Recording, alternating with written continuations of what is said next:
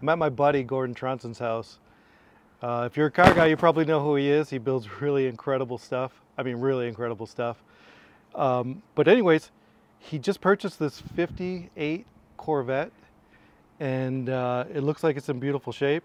And if you want to learn more about it, please follow, because you can follow the restoration along with my 54 Corvette. That restoration, mechanical restoration, is going on too. So if you want to follow this 58 and 54, you do that. Gordon, Well, this car is awesome. Tell me about it. I think this is one of the find of the century. Everybody's talked about coming across a barn find, and I believe this is definitely a barn find. In some case, I think it's a little better, because a lot of barn finds I've heard about, they end up being rusty buckets of junk, and it takes a lot of work.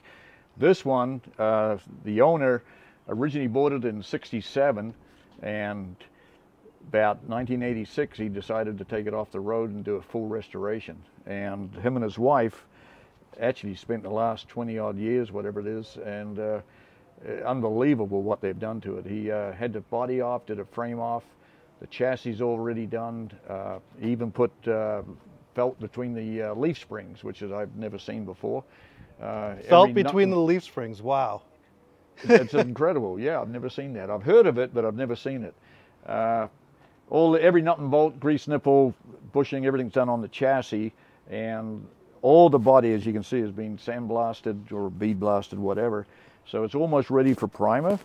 He did an incredible job getting all the lines correct. I just can't imagine the amount of hours and hours he put in it.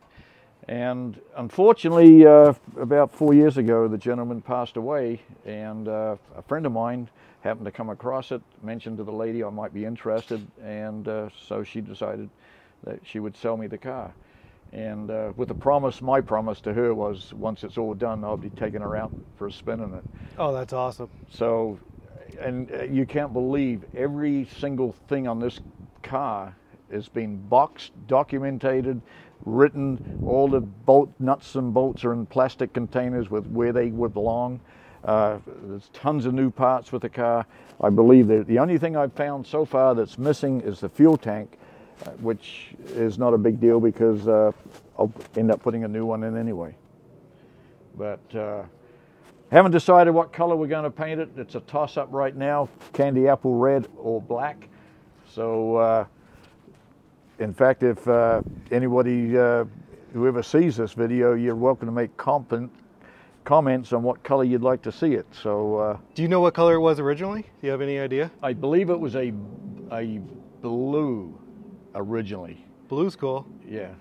Especially, we know you like blue. Yeah, I like blue, but I got too many blue cars, so this one's definitely going to be different. I'm going to try and keep it completely original, except, you know me, I may do something under the hood just to make it a little bit different.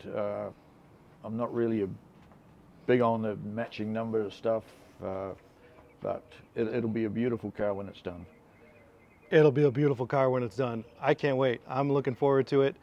I know you have a boatload of parts. Hopefully, you know, you have what you need. But if anybody has parts for a 58, let us know in the comments too, because I'm sure something's going to be necessary. Something will be needed. No matter how good of a job that dude did, going to need parts somewhere. Again, if you want to watch this or my 54 Pennant Blue, follow us. All right. Thank you. Thank you.